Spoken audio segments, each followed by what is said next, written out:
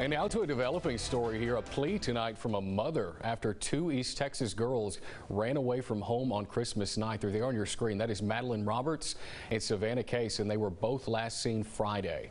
They are both students at Bullard High School.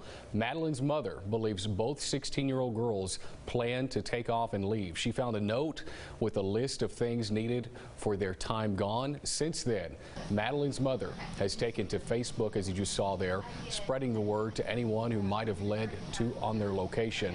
The post has been shared more than 2,000 times in a couple of days. Both girls' families hope they return soon. So my hope, my prayer, is that Madeline just gets to missing her family so bad and decides to reach out and come home.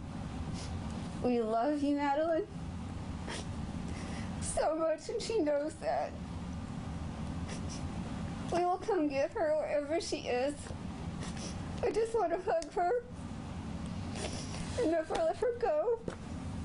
Yeah, you just heard very emotional words from that mother there. A runaway case has been filed with Bullard Police. Now, if you see the girls or you know where they are, you know anything, please call 911 right away.